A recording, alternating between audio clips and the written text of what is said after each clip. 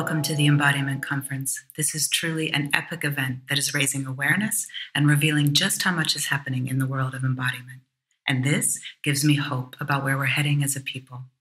I'm Amara Pagano. I'm the founder of Azul, a conscious movement path of personal transformation. I work with the body and the power of movement to awaken love and consciousness.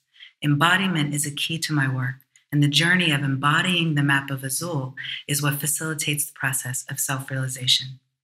I'm excited to sponsor the Dance and Creativity channel to share my love of movement and to celebrate the power that it has to serve our collective evolution.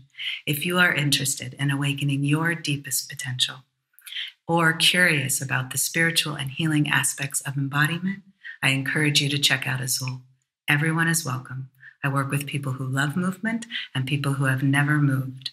Follow the link and you'll find 3 gifts for you: a 50-minute Azul journey, a special discount on our online embodiment training, and a free month in our upcoming membership program. So come, check out the Path of Azul. I'll be presenting on the main stage here and in the Dance and Creativity channel, and I hope to see you there. For now, enjoy the richness of the presentation you're about to see.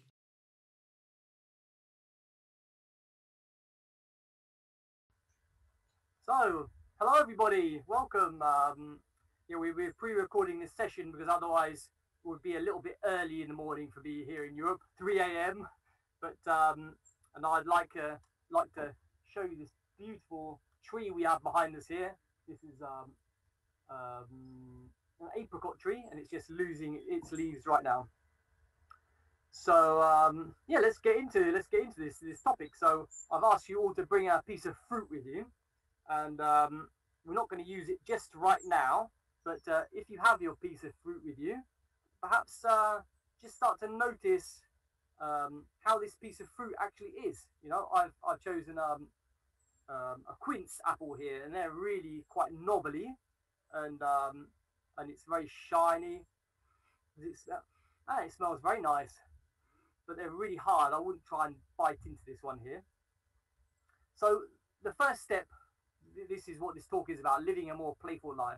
So the first step is about observing and really interacting with what is around us now. Now this is nothing new, let's say, but at the same time, it is always new, because our mind is continuously filtering, saying, yeah, I know what that is. Yeah, I know what that is. And it's really hard to connect really with what actually is going on. And this isn't a quince apple. This is, I mean, it is a quince apple, but that's just a name, right? So it has a different. So we could do this with everything, right? So this is why I would say the first step in living a more playful life is really to see the things around us, and then and appreciate what they are, and not necessarily what they can do. And like Sir Ken Robinson, who recently passed away, unfortunately, but he left a whole huge array of information and videos and books. Ken Robinson, he suggested that he uses this example as a paperclip, right? This is for creativity. And he says, if you ask small children how many uses there are for a paperclip, they'll come up with like 200, you know, and the like more lateral thinking kids will say, well, what if it's as tall as a house? Or if it's made of metal? No, it's already made of metal. If it's made of wood, and so it doesn't become. It's no longer something that just keeps pieces of paper together, you know? And as children get older and older, we ask them if we ask them how many uses are for a paperclip, we'll get down to one answer, which is obvious, no? To put them together. If you challenge that in any way, they'll say, no, rubbish. It's just for holding a paperclip together. So this is quite pertinent with our times now. And so Ken Robinson, he suggests that this is because in schools we are taught that there's only one answer, which means that everything else is wrong, basically. But you know, this gets us out of like imaginative thinking and into a process, you know, because if we don't even start on a process, then we won't find and discover anything new or life becomes a bit segmented. This is this, and you feel like you know everything already. How boring! What a boring life when we feel like we know everything already. Yeah. So this was like a tiny little starter from this thing, and obviously we're in the embodiment conference. We're talking more. We can all understand this more. It's really when we observe something. With it's an apple, easier with things that move. Right? We participate more with them. We feel with them. Right? So you could say, who are the playfulness masters? Yeah, we could say that they're children, and small cats. So how can they teach us playfulness? They are the masters, right? So they teach us playfulness through just our connecting to what they're doing for their energy, and that already moves us in this delightful way that's not so linear anymore. Okay, so I like this way of thinking, not like it's good or bad. It's like, does this bring me into a more playful attitude, or does this bring me into the more the serious attitude? Right? There's a time for being serious, obviously, but we're overloaded with serious. And Benny Fabish, when we had a conversation once, he mentioned the idea of the mountain of seriousness. I think this really brings the point. Yeah, this mountain which is like so enormous, and it really is enormous. And so I'm going on a bit of a meander here, but this is all in line with the topic now of playfulness. So what happened to me personally is that I've been juggling for a long time. I've been practicing yoga and tai chi and all this. I had these moments where I was feeling really serious, and like painfully serious, and I started asking myself, well, is it me? And in part, it is me. But then I started to realize that it really is. It's the rest of the world which is being mirrored back to me. If everything else around me is serious, it's really hard as an individual to break out of this, right? So this is why I created this festival as well, to create more playful playful ripples in the world. Right? So this comes back to me more and more. So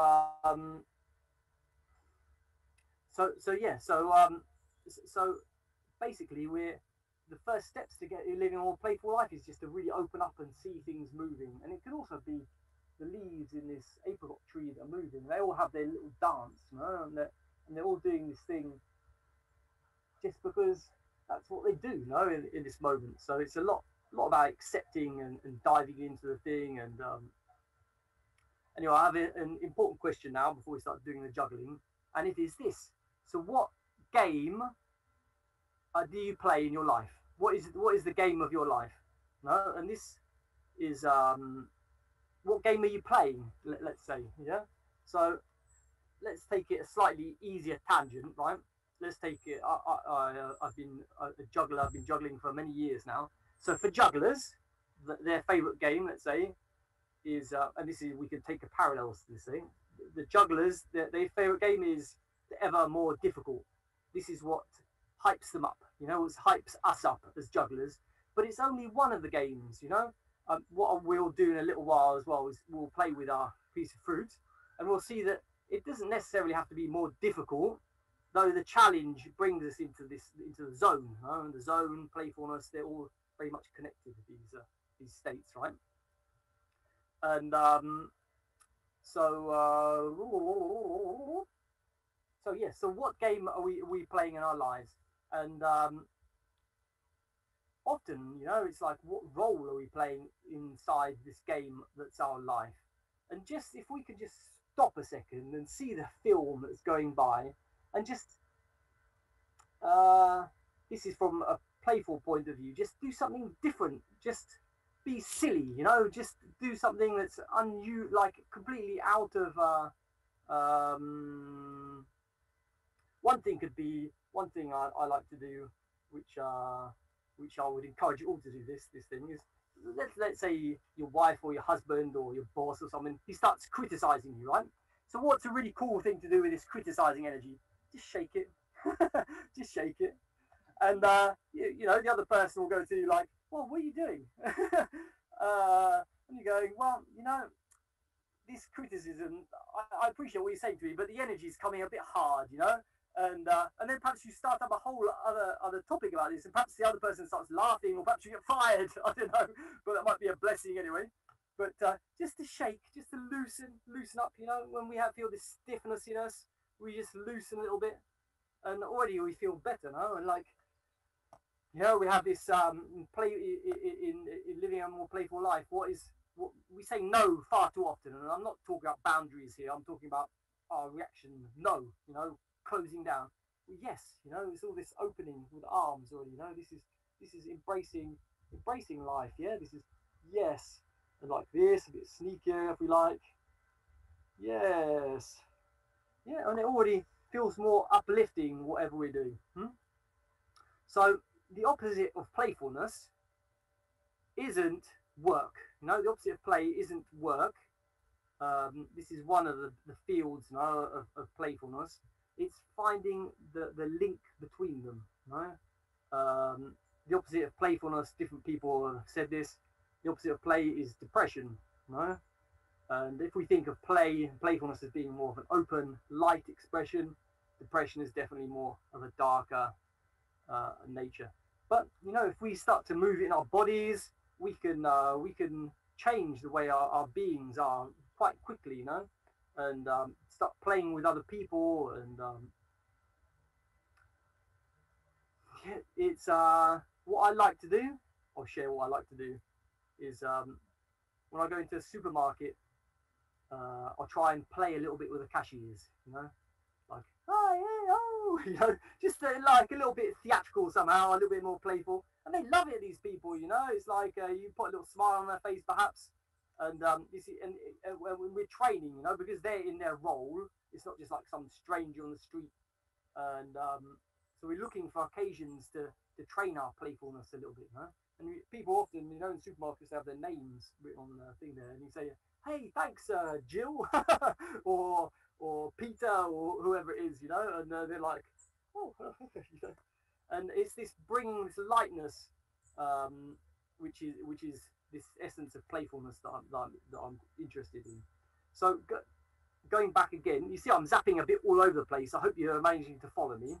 This is a bit how my brain works a little bit, I think. So the game that most people like to play, no, it's not football, it's not tennis. It's the game of who's right.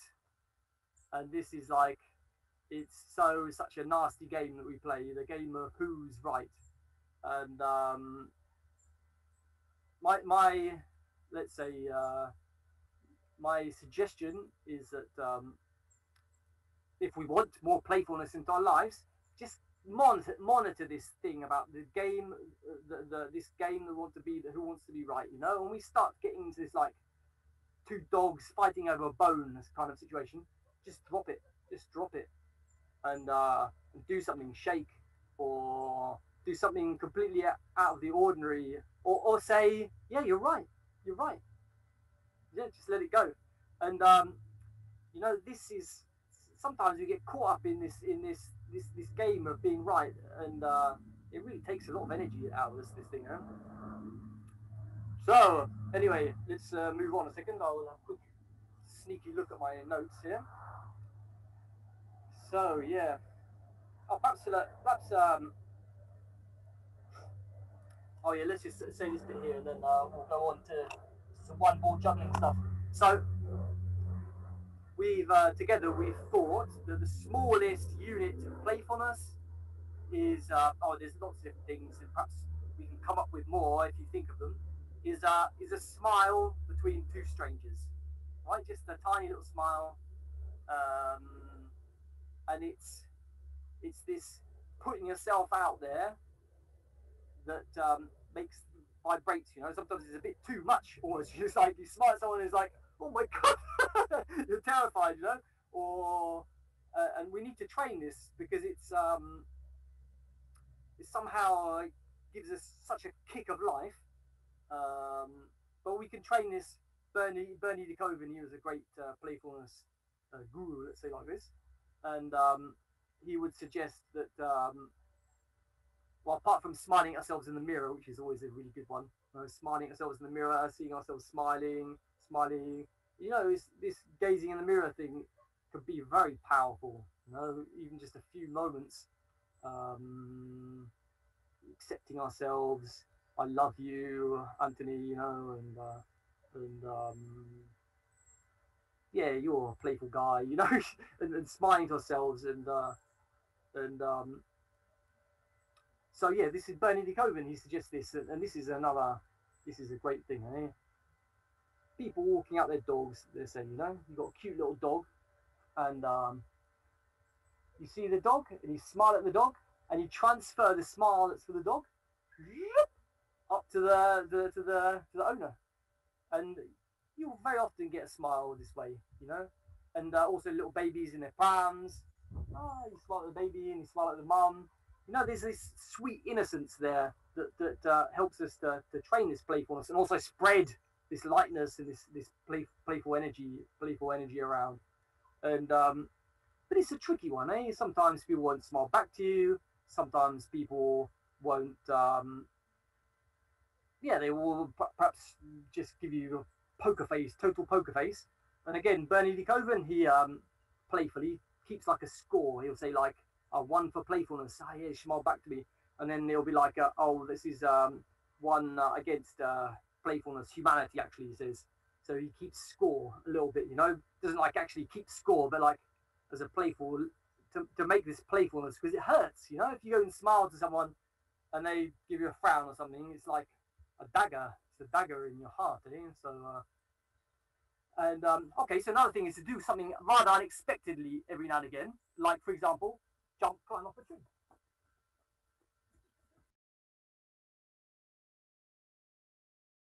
And then from up the tree, you say, hello! And tree climbing is great. And actually, I would stay up here for a lot longer, but I just wanted to take this moment of comic relief up a tree. So, we have a little break in a second, I think. So should we just have a little quick smile at each other game? Yeah. I'm going to bring myself in if I can figure out how to do that. Maybe I can, maybe I can't.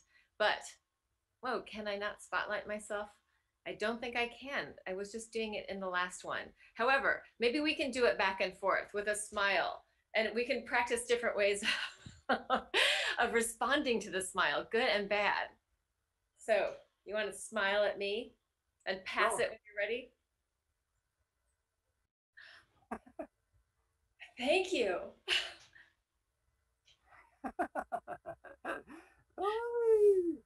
And it's really hard to not feel fake, So I don't know. It feels fun and funny to me. So I'm like, but I could also just be pissed and respond like, "Ooh, who's that person smiling at me?" Yeah, you have to be delicate, and try it out with people. Try it out with small children as well, just smiling at them and smiling at people that are already smiling as well, Even already when we see someone who's smiling, we smile at them. It's already quite a strong gesture to make. Thank you. Just wanted to throw myself into your presentation for a minute. Yeah, no, I'm really happy. I've been rambling on like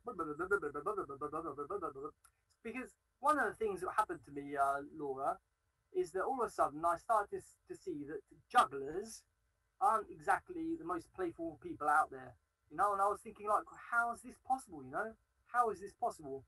And then I started to really realize that it's an attitude.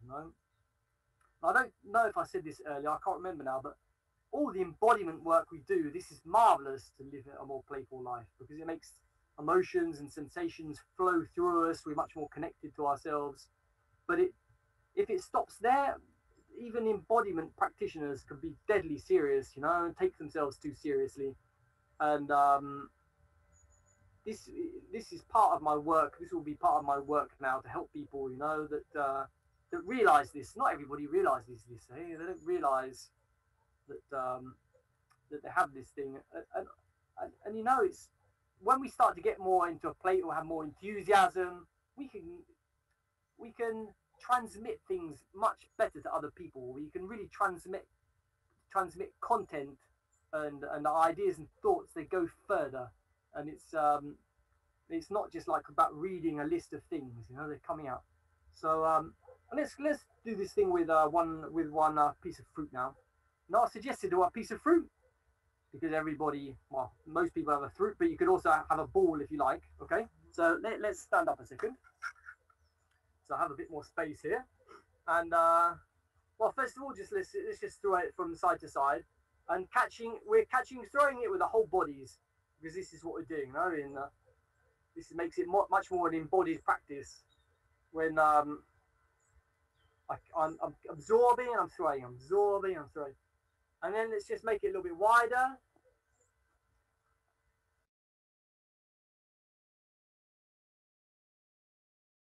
Yeah, great. And then a bit wider.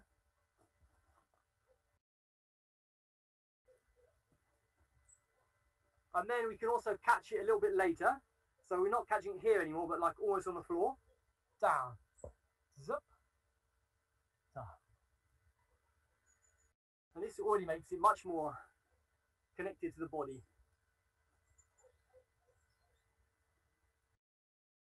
Okay, and there's something inherently playful about throwing and catching. And there's also something, it's about like primitive communication also with throwing and catching with other people, especially children. They like it when we throw a ball to them, they throw it back to us. You know, and adults generally as well. It's a great way to break the ice to have an object. You throw it with someone's name and they throw it back to you. Knowing people's names is also a good one for the playful path, right? So let's do this movement now under your leg. So under the leg. It makes it instantly funny when I drop the ball. Yeah, this is the thing, you know, we get over our fear of failure with learning to juggle, because it happens, you know, it falls down, you pick it up, and we don't care. So, you know, there's some powerful lessons with learning to juggle. And also, this is another thing about being on a playful path, learning new things all the time, learning new things. And so, right, okay, so under the arm now.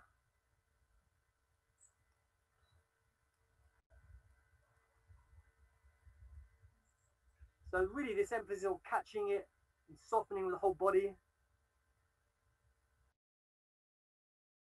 Okay, cool.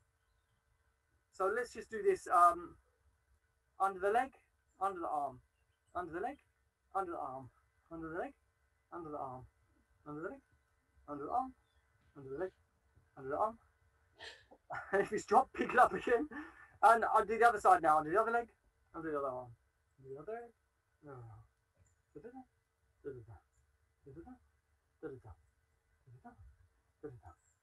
So let me ask a question. Just Yes, about, sure. I know this is not supposed to be technical, but when you're, just to come back, and I want to do it some more, but when Sure, you're yeah.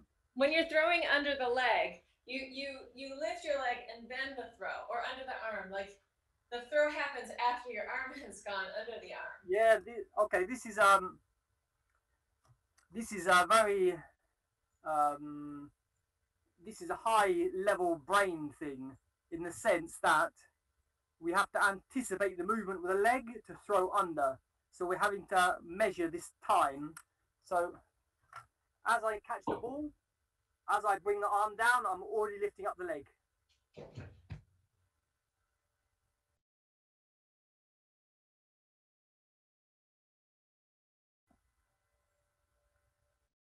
So because if I lift my leg up at the last moment, I've not got enough time. That's perfect, yeah. And we can also do the same thing on behind our backs.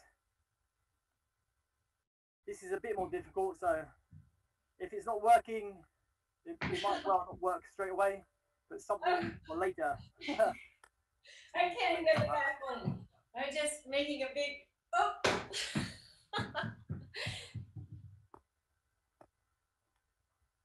Yeah, there's lots of things we can do. And we can also play with bouncing on the body, shoulder, knee, elbow, head.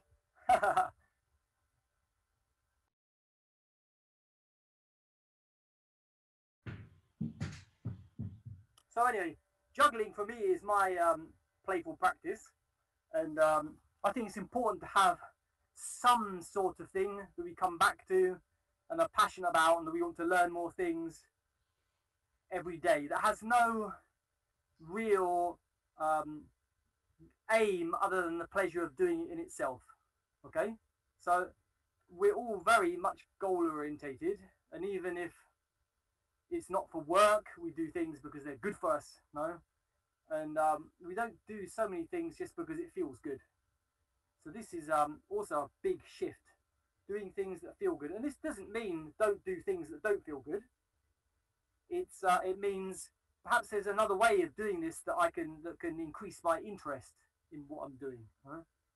And there's a brilliant talk by Alan Watts, Work as Play, and that's on YouTube as well, and I recommend watching that. And he uses this example of a bus driver, and he says if a bus driver doesn't treat his work as if it was a game, as if it wasn't play, it would be a terrible chore. And I think for some bus drivers it probably is a terrible chore. But it's like you're playing a video game. You imagine this bus driver, stops and starts, gets the people on, and there's this feeling that we're actually playing a game when we do things. And when we hook into this energy, then anything we do is just made lighter somehow. So doing things more playfully doesn't necessarily mean I have to be rolling around in laughter all the time. It's just this interest that I'm into it.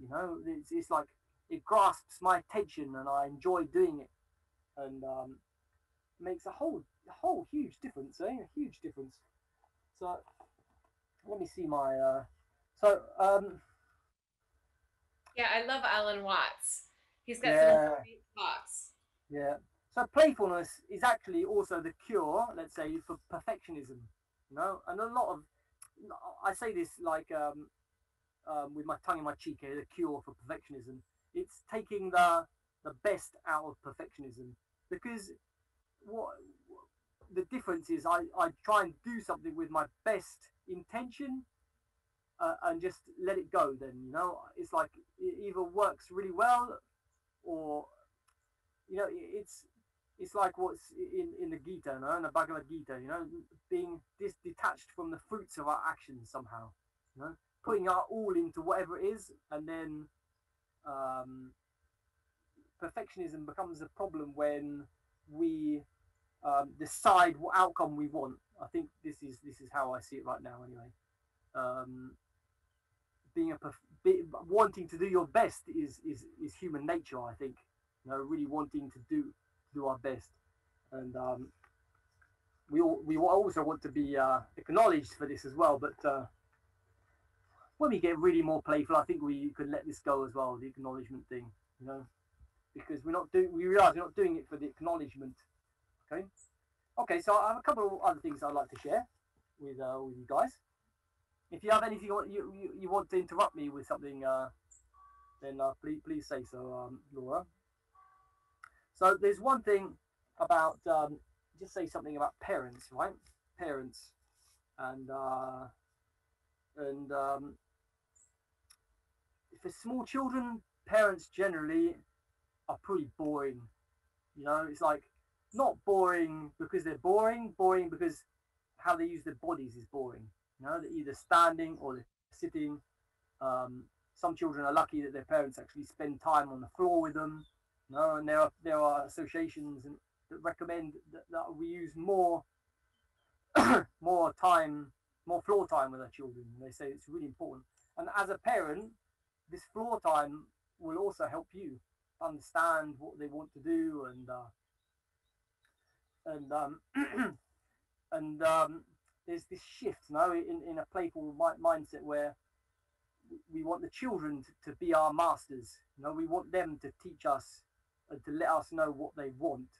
And it's when I was a child, only my parents, they had this idea, like many parents, they have to teach me something, and this is cool, and I respect it, but it's actually the other way around. The other way around is much more beneficial for everybody, especially when we see it in this lens of a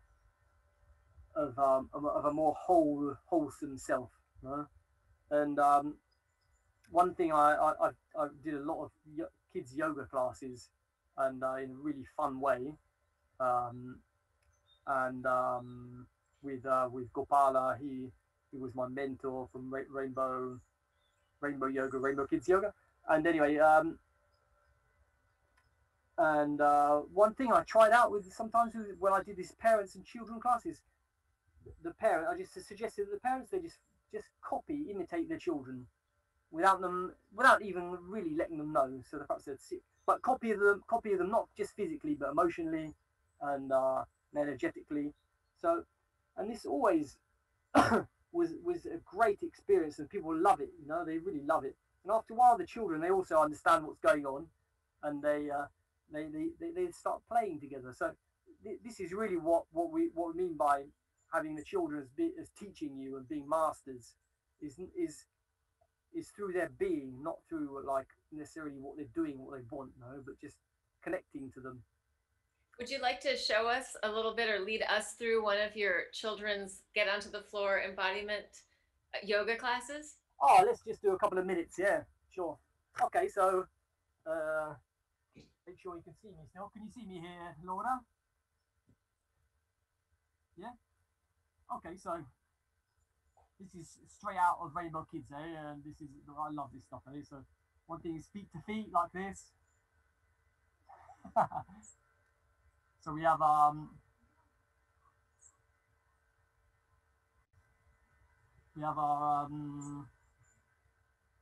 fly like a butterfly. So fly like a butterfly, fly like a butterfly, fly like a butterfly in the sky. Fly like a butterfly, fly like a butterfly, fly like a butterfly in the sky. You go like, yeah, clap your feet, yeah. You know, and your slightly older children, they look at you, they're not into it, you know, they're like, what's going on there? And you can play with this as well, you know, like, don't worry, this is just like, you can sort of be cool with them as well. And the little kids, they love it though, they love this stuff. So then we have the butterfly, and then we have the flower.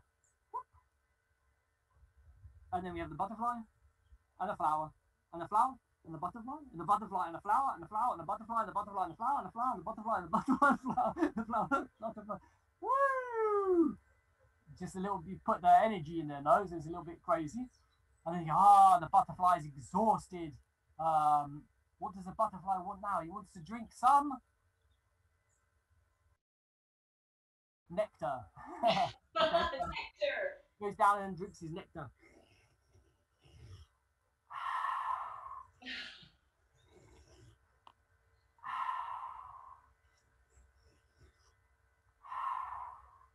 Brilliant. And then you say like, then he gets out his really big wings. There you go. Feels good, eh? To have a little stretch.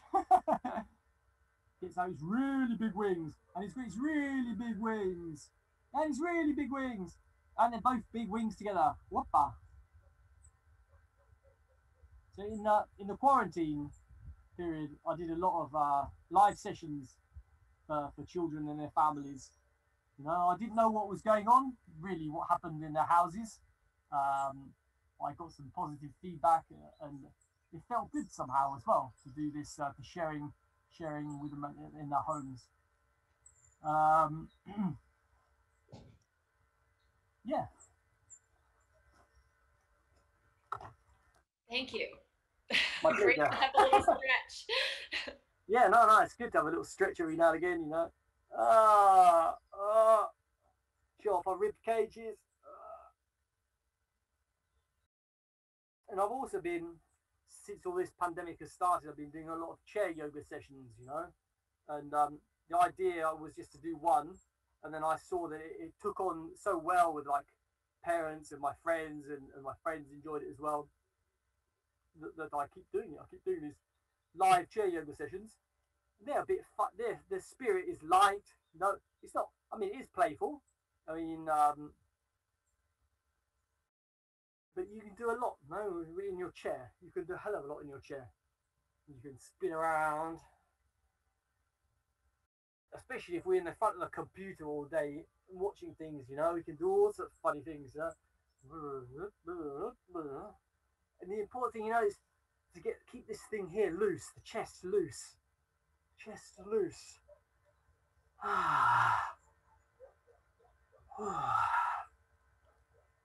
Yeah, spin the arms around. Let's do some funny things with our elbows. Okay, so see that elbow pointing up here?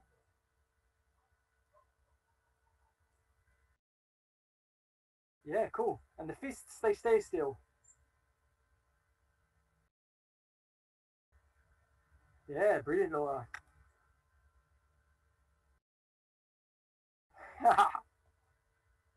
Yeah, I've never done that one. That's a great one. Yeah, no, you've got that rolling, eh? And if anyone has any troubles, you can hold onto your thumb, makes it easier. Yeah. All that computer arm release.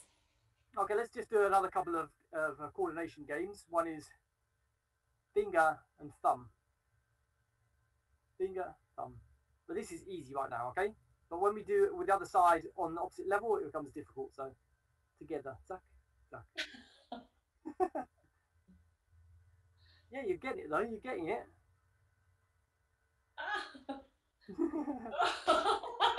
Oh my god, it's so funny.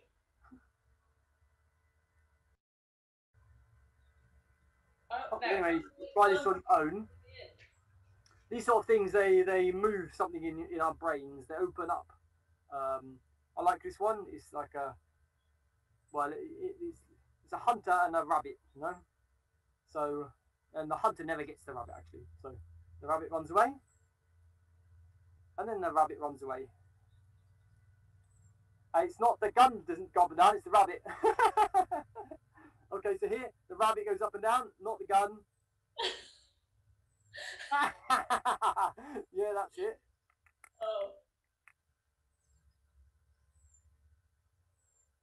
So it's all this patting your head and stroking your stomach thing, which is so let's just take like 30 seconds just to feel our bodies, feel how this is what is changing in us now. Are we softening? Are we feeling lighter? Are we feeling confused? I hope not. Are we feeling inspired? Are we feeling calmer? Are we feeling more excited?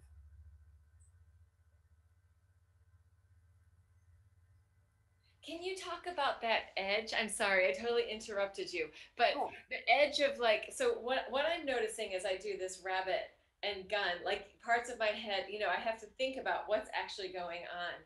And I noticed that also, like if I also learned to play violin, and when I'm having that concentration moment, like it's like sometimes I just burn out and I'm like, oh, I can't do it anymore. I have to stop and reset and come back. Does that happen to you with these exercises or with juggling, or do you experience that when you see other people in your classes? There's okay, let's just do a little experiment a second, okay? So the experiment is this. There are fingers here, and they go up and they touch together up here, okay? And they go down and they touch again here. So let's do it with the eyes, imagining that the fingers are very like they have little light bulbs on the end. So eyes closed.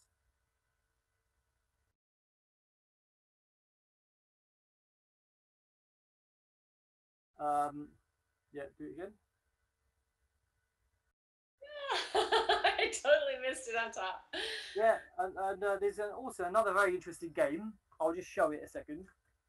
We can also try it, but it takes a while. Like we have our apple again, our quince. We place it there. I don't know if you can see it. And I walk some distance away. I see where it is. I don't count my steps. I see where it is. I close my eyes, and I go to grab it.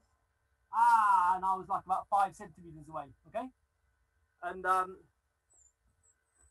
this sort of thing, and all sorts of work with the eyes closed, is helping our let's say the inner faculty of our vision. Oh yeah, that was great. So for these exercises as well, yeah, sometimes you just have to concentrate on it, you know. But it's like what happens in the process of juggling, right? I mean, I think juggling has something very special about it. and for various reasons. And I've been juggling so long now. I think I can share some things with you about this. One thing about juggling, learning to juggle 3 balls, let's say already, because I think playing with 1 ball is actually enough already. You know, put on some music, and there's lots of things you could do with this. And but actually learning 3 balls for a lot of people, for most people, I would say, is like, no, I couldn't possibly do this. Yeah. So when I personally learned to juggle 3 balls, it was really, you know, what they call an epiphany moment. But I think it was more than that. You know, it was really like, whoa, I could do this. And then the next thought was like, all those things that they told me in school that I was no good and not coordinated at all, and I had no talent for these things, it was like rubbish. And then the next thought was like, well, then I can do anything. No, there was all these thoughts that just went, no, there's positive thoughts, and this like all this conditioning and these things that people made me feel this dropped away totally, you know. So for this, I find that learning to juggle has a huge value, because it really gives you self-confidence if you can do it, you know.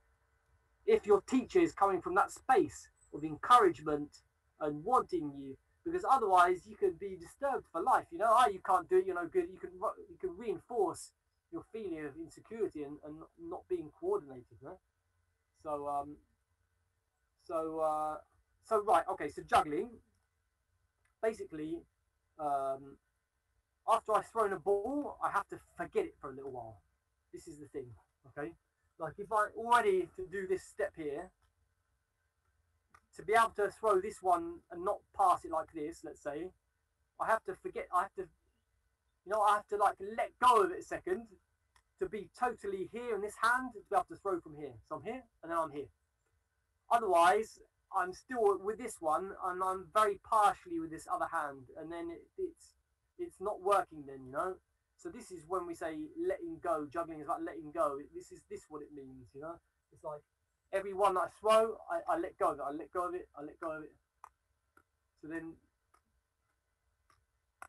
you know, it's otherwise, you know, if we've done a lot with 2 balls, this sort of thing, this habit, we bring it into the new pattern, because this would be 3 balls like this, right? Which is it's possible. It's a lot faster though than this pattern. But we have this body habit to get out of, let's say, okay? So the way to get out of this is to be aware. So I'm aware that I'm doing this, and then I understand that I have to be aware of the moment just before I do it. Up, and I throw up in the air again.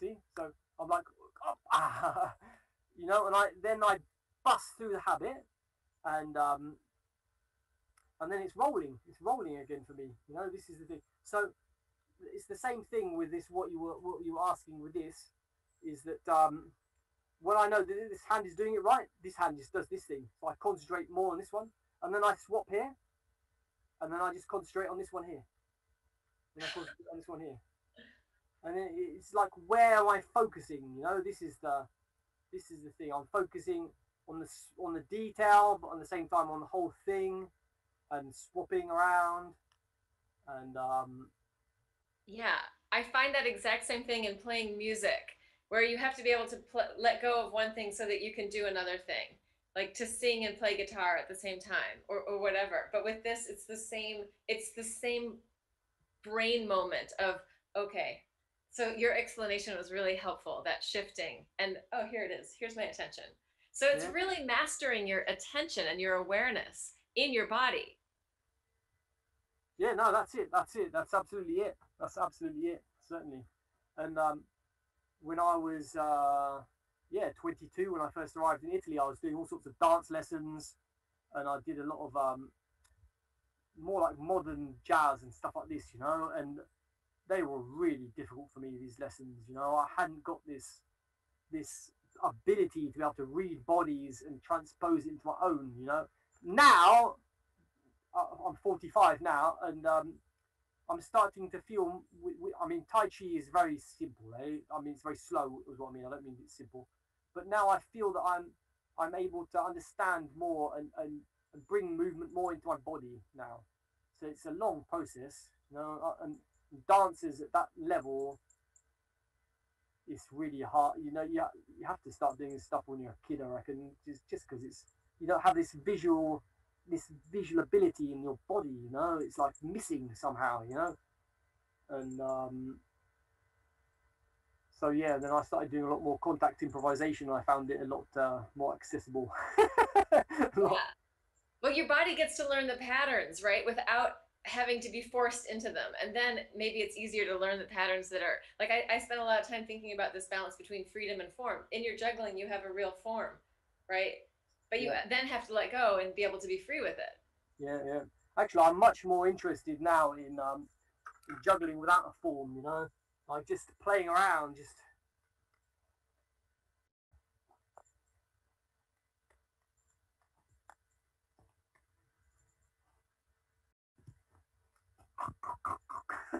So there's this one thing that's really cool about juggling is that there isn't really like a method behind it, other than learning 3 balls like this. There isn't really a method to bring it into an art, which is, on one side, it's a really cool thing because it means that it's very free and open. But on the other side of things, it means that there are a lot of self-taught jugglers that don't really get into the art side of things. No, so this has been a lot of my work in the last 20 years is working with jugglers, actually, about really, essentially, I'm understanding this now. It's really what I've been doing is doing embodiment work with jugglers to get their body to have the juggling as an expression of what they want to say, you know, what mood they want to transmit. So juggling otherwise is a bit stiff, you know, it's a bit like this, and otherwise it could be a lot more beautiful and weird. And yeah, I felt that right away in the beginning because I was just throwing the ball back and forth, and then you're like, but land, let it come into your body. And then you said, don't grab it right away, wait till the end. You know, like all these different possibilities really change our perception and our awareness of how it's happening.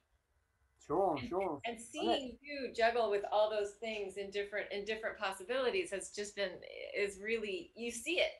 Yeah, we can start to change the plane as well. You know, we can start to throw like from here to there, and yeah, and do this all sorts of things. You know, you have the access to this sort of plane as well, which is very cool. Anyway, let me see. Let me have my little look at my list a second, because I'd written a couple of things here that I'd like to.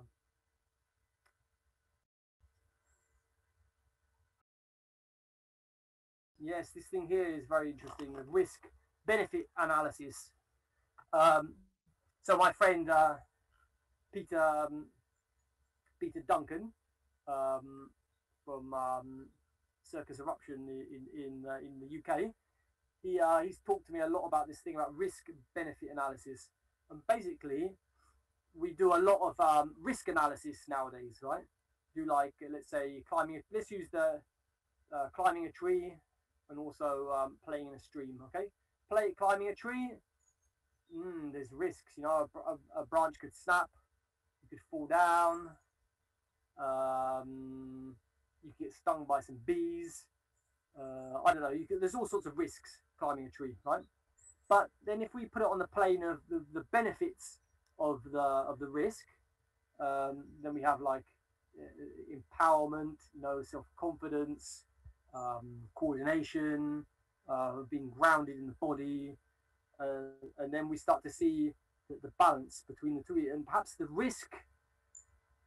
benefits of the risk are greater than than the dangers, let's say. You know, and the same thing playing in a stream, you will have people nearby, not talking about being like outrightly dangerous, but not stopping everything. You know, this control mindset that we're also seeing now. You know, it's coming out more and more. It's peaking now. You know, this crowd control mindset, and then we stop living. You know, so this is where playfulness comes. You know, we can't.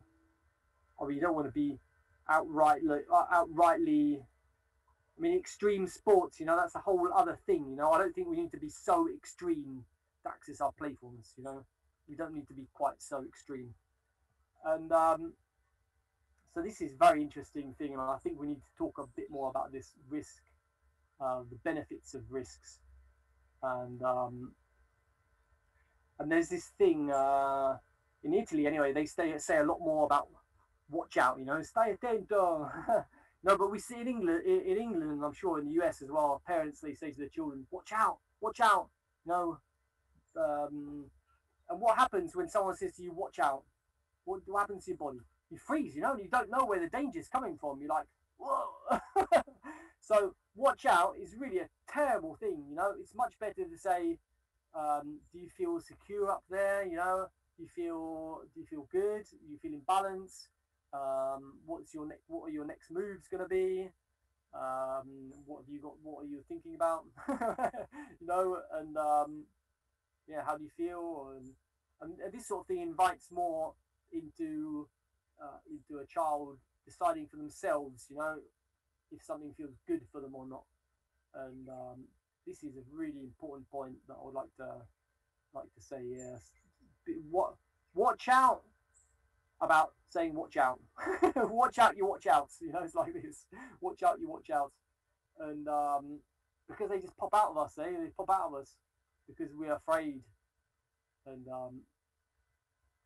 there's this great book, you know, Feel Your Fear and Do It Anyway. You know, it's a really cool book, this book. And well, she suggests, and I think this is quite brutal, that in the end, as a parent, as anybody, our biggest fear is that we're not going to be able to cope with it. So we're actually not really afraid that a child will hurt themselves. We're more afraid that we will feel guilty and not feel good with ourselves.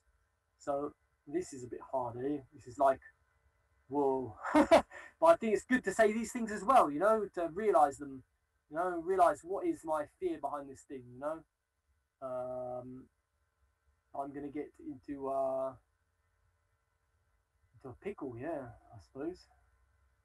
But yeah, but anyway, this is it, you know. It's like, definitely we're afraid to be more playful.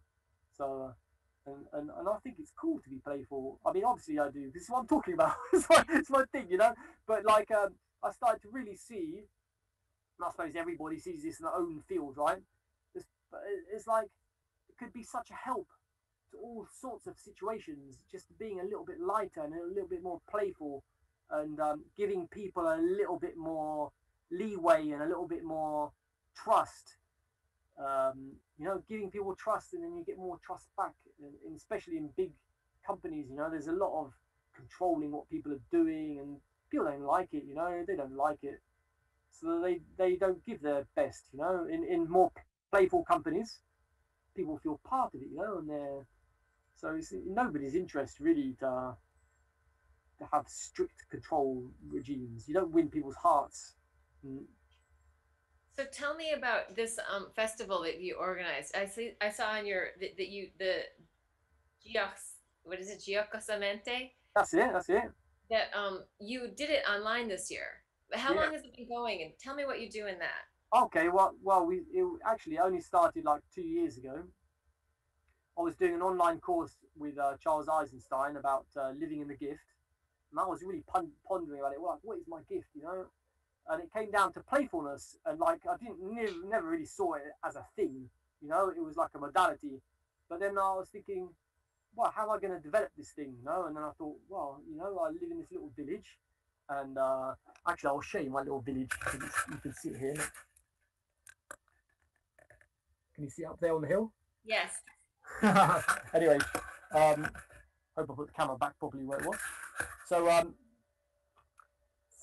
basically I was I thought, yeah, let's organize a festival here. So I contacted a load of playfulness people, and I went to a festival, Counterplay, in Denmark, and I was inspired by this whole thing, and I was inspired by this idea of being more playful in work, being more playful in life, and being more playful in education. I'm separating a bit like this. I mean, they're all interwoven together. So the idea was to hold different workshops. People came around and signed up for them, but at the same time offering something back to the village. So we had all these like hopscotch type things and interactive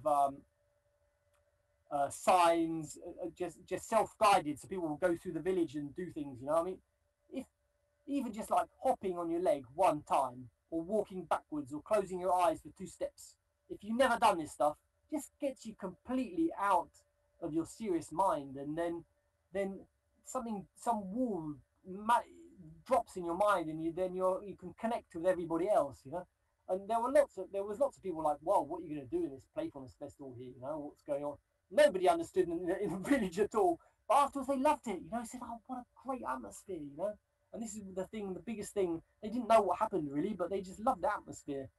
And we closed off the streets so no cars could come by. So children were playing in the street with like really simple games with like boards and balls on them and sand and yeah. And this is what happened there. And then this year, I wasn't first of all I thought, oh, let's do it online, and then I thought, no, we can't do it online. And then I was thinking, well, I need a reason to do it online. And then it came to me, the reason was that it can raise the quality of our lives. Playfulness essentially raises the quality of our lives. It's not to do with quantity, it's to do with how we live our lives, you know.